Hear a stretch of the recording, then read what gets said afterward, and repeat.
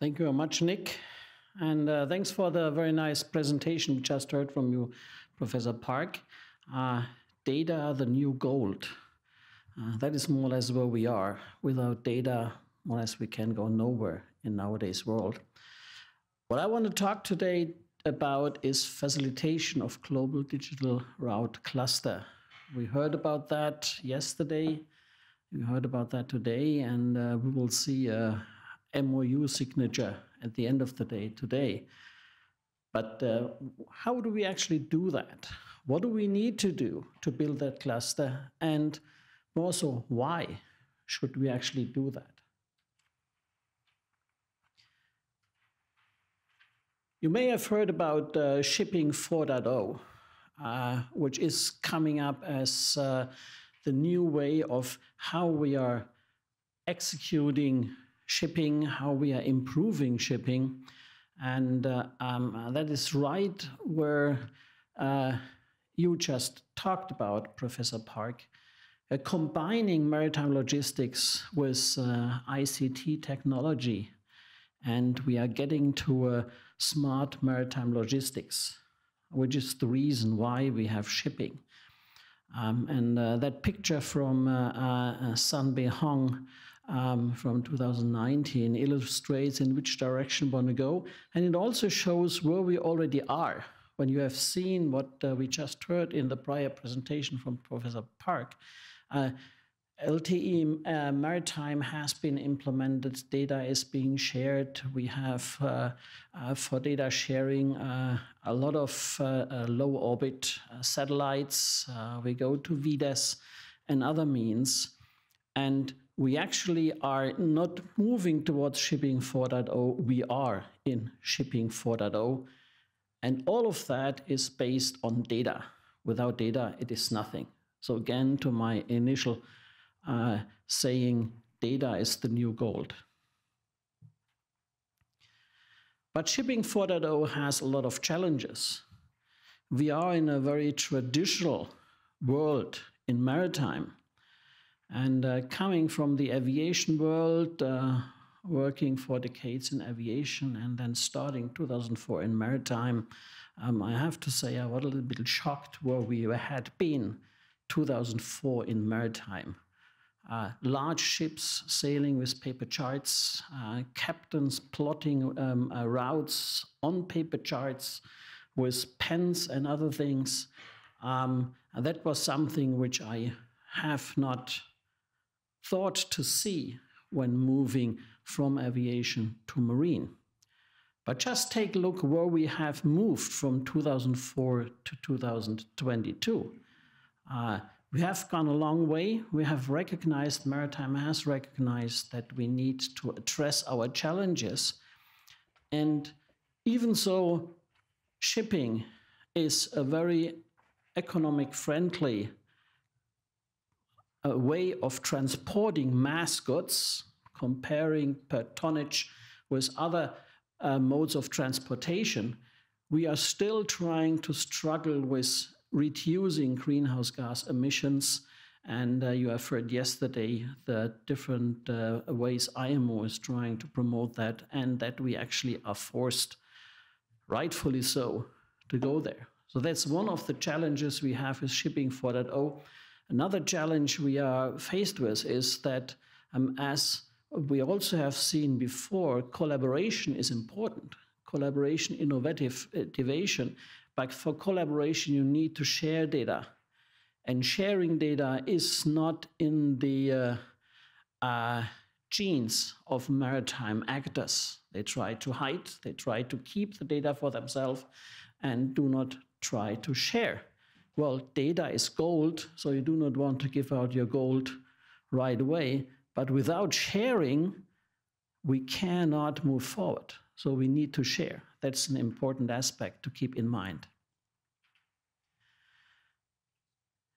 We need to share data, as I was saying. Otherwise, we will not improve. And when you take a look to those pictures, I had one picture from a bridge of a cruise ship, most modern cruise ship in the late 50s, early 60s. there was more or less nothing what was shared on the outside. Everything was on the ship. Well, even the communication with the engine room was via a tube, not digital. Now, when you take a look to the pictures down, with modern ships, with the modern vessel traffic services and vessel support centers, it's all full of electronics. That only works when you're sharing data. So you need to share your information. You need to keep that in mind. One thing what we always need to understand when we are trying to move forward is that shipping is international by nature. We are transporting goods around the globe. We are moving from continent to continent. And shipping is the bloodstream of modern economics. We see the effects when something doesn't go right. Just remember the blockage of the Suez Canal and what effect it has had to economics in Asia and in Europe. The large number of ships in front of US ports, the shortage of containers, which had ripple effects to all of the economics. My wife drives a shoe store, and I would have never imagined that I feel in the store of my wife in a small town outside of Frankfurt that there are issues with shipping. But the shoes from Asia didn't come. She couldn't sell it. So it comes to our own life if shipping doesn't work as it should. And that again makes us understand how important shipping for international trade and our economics is. But we also have in shipping the regional conundrum. So we have the difficulty that, yes, shipping is international, but a lot of actors are focused and need to focus on regional and on local activities. Ports are not necessarily interested in how ships are cruising through the oceans as long as they arrive in time. And they do not want them to come ahead of time. As you see, for example, in Singapore, a lot of ships waiting to get a berthplace. And also when IMO started e-navigation was seen as an international initiative of the international maritime organizations. But what you see on these charts are those clusters of ports with e-navigation initiatives which are regional. So we have EU initiatives on e-navigation. We have Asian initiatives on e-navigation, Korea initiative of e-navigation. We have in Canada, in the US, in the Mediterranean, in Australia, we have initiatives on e-navigation. But if you think back, there is not a single e-navigation initiative which is global, which actually crosses the ocean. Now remember the prior slide, shipping is international and need to be international, but solutions being developed are regional or local. And we need to break this conundrum. It is a dilemma we are in that some actors like shipping lines think global and not necessarily local or regional because they are responsible for transporting goods, for example, from Asia to Europe. And other actors in shipping think local, but not global, because they are responsible of the activities in a given port or in a given region. In order to break that, we need international collaboration. We not only need collaboration within local communities, like, for example, in the port community system, trying to bring together the different actors And when we had been as the STM validation project looking into implementing port collaborative decision-making, it was astonishing that we had ports where we at the first time brought together all actors, that the tugboat operators haven't talked to the pilots or to the stevedores. So we brought them together, and not only on the regional and local side, but internationally, we need to collaborate. It is paramount because we cannot optimize what we do if the international trade of ships, in that example from Sanbei Hong, trading from Korea to Europe, is not look at international collaboration. So what we really try to do with the cluster, which is to be established, is to bring on the stakeholders in different countries and regions to foster and enable international collaboration, which helps us to support the international structure of shipping by acting regional and local, but collaborating internationally.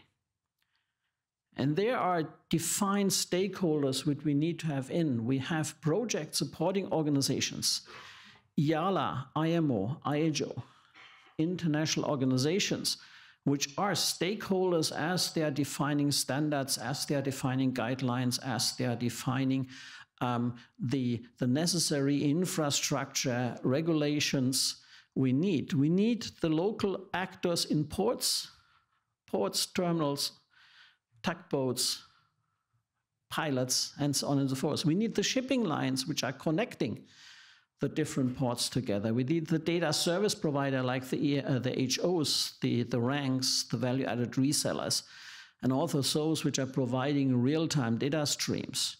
The coastal administrations, the service providers, and the research institutes which help us with the science which we just heard in the prior presentation as a basis which we can build on.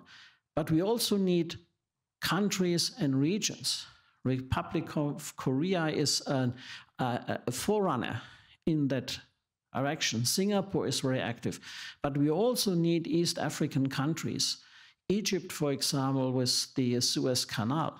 The North African countries, the European countries. All of those need to be brought together in the cluster, and they need to be engaged in the cluster for it to be successful. Don't want to read, in light of time, those statements, but these are the highlights of the last Digital at Sea Asia Pacific conference here in Korea. And we were defining that we need to build a cluster of international interregional test beds. But we need to move also from test beds to implementation, because test beds alone are not helpful. They are showing us the way, but we need implementations. We need to increase the collaboration of the stakeholders, and we need to make suggestions to IMO to actually define the necessary regulatory infrastructure. But how do we get to facilitate that cluster? Some ideas I brought together and bring to your attention is getting key stakeholders together. I talked about it before. Signing an MOU, which will be done today. So now is the day. It's not yesterday, it's not tomorrow, it's now. Establishing a secretariat which can lead and guide and ensure moving forward in that cluster. Developing visions and long-term plans. In which direction do we want to go? What do we want to accomplish?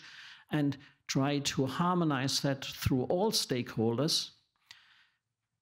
Defining projects in the context of the cluster, regional and national projects in the context of the cluster, and then executing those cluster projects and use that framework for harmonizing and coordinating. Then consolidating the results and establish the required regulations and standards. If we move forward with that, I think we can very well facilitate digital at sea cluster and bring it to the result, which is an implementation and improves efficiency and safety of maritime transportation. So the concept of the cluster is to do global harmonization and local implementation. Thank you very much.